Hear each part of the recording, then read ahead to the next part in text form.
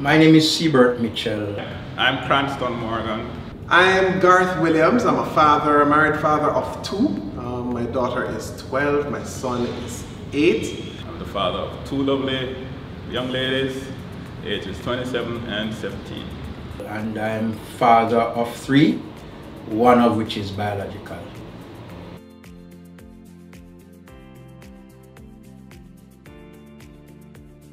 When I got my first child, I was 27 years old. I was impressionable. I really certainly wasn't at the zenith of my life. I wasn't even at the middle stages of my life.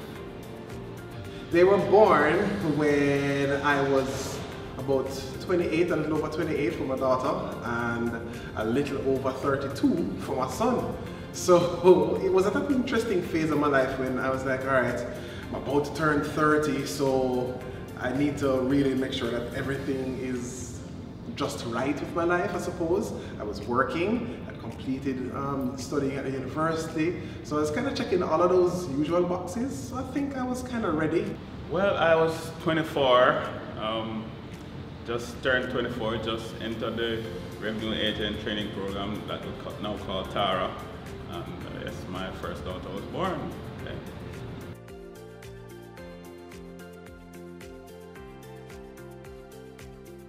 My most memorable moment as a dad was being able to refer to my son as a father. In other words, being able to wish my own son Happy Father's Day, because I'm a granddad.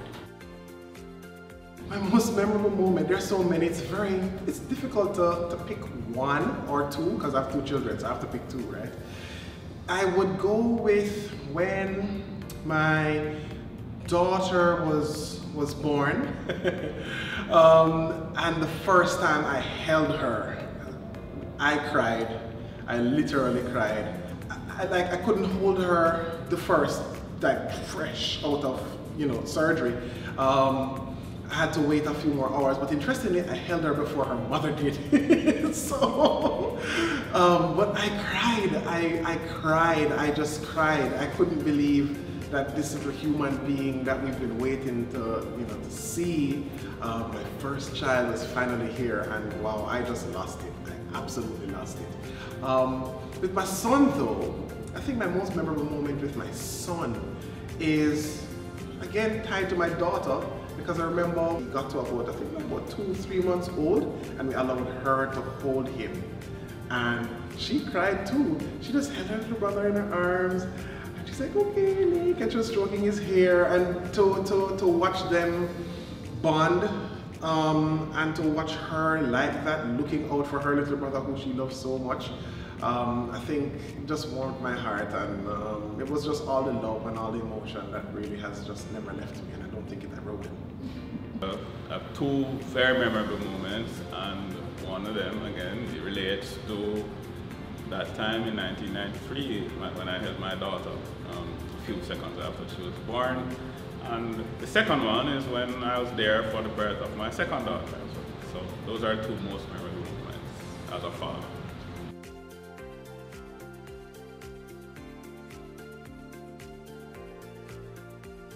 So it's not the years in your life that count, it's a life in your years. And even though my father was with me, but for a short period, I learned 2 main lessons from him. One, as it relates to discipline. It is absolutely important for the father to play the disciplinary role in the household, especially as it relates to boys, or as old-time people would say, boy pick me. Secondly, as it relates to integrity.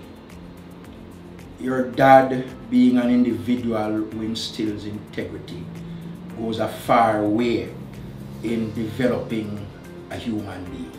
What I would have learned from my father, boy, it could easily be a whole book. It could easily be a whole book, the relationship I had with my father. But the big lesson I would have learned from my father would have been about being supportive, the importance of being supportive. My father was absolutely supportive in so many ways when I was growing up. There was one point I did not know that this man was my father. That wasn't revealed to me until I was much older, I think after I'd finished 6Es. So I would have grown up all my life with him. I had some inclination, I had some idea, but I didn't know until it was made official, like, you know, it was said to me by both my parents that, yeah, daddy is really daddy. But what the one consistent thing is his support. He was absolutely supportive. The only thing that he would do is ask if I'm sure about something. But once I'm convicted, once I'm determined, once I've landed on something, then he was 100% behind me. And that for me is massive. It's something that I have delivered to my children as well. They know I am with them. I just want to know that, you know, them know what I'm gonna do. But once they make up their mind, yeah, whatever the dream that they have, Daddy's here to make sure that I help you with that dream. I would speak about father figures in general. What I've learned is to ensure that you are there for the children. You know, they're physically, be emotionally available as well for them.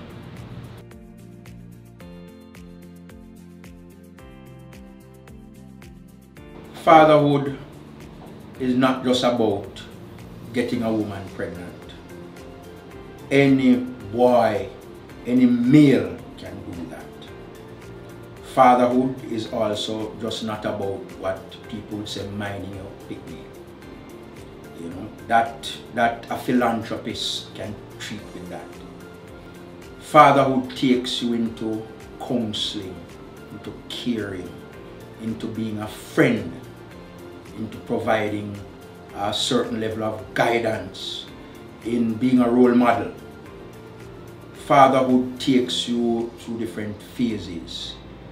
For me, being a grandfather, can remember when my son was just born, can remember how he hollered at birth.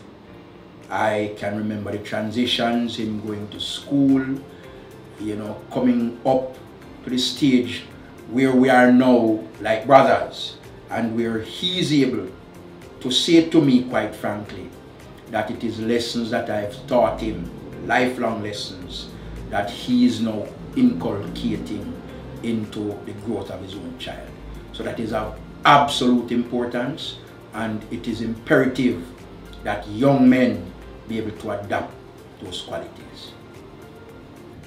My advice to current fathers, fathers-to-be, stepfathers, men who are co-parenting, if you adopt, it doesn't matter if you're a biological dad, my big advice to you is always be there for your children. Show up for your children. Show up emotionally for your children. If you have the finances, then definitely show up financially for your children.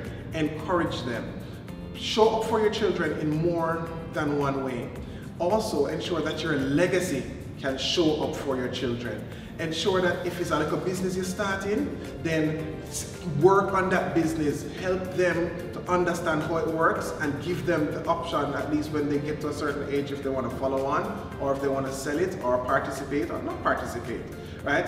But show up for your children. Ensure that the lessons, I'm going to talk about legacy, it's not always something tangible. You have intangible things like your characteristics, your qualities, the advice you've given to them.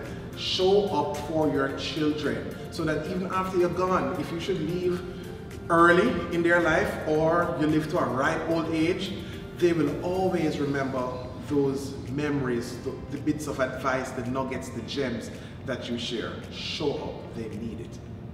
Men now in our society, we have a duty to groom and grow the young men coming up around us, and not just the young men, we need to play a role in the young ladies' lives as well, so that we can get the society that we want. We all say we want a better society, a kinder, gentler society.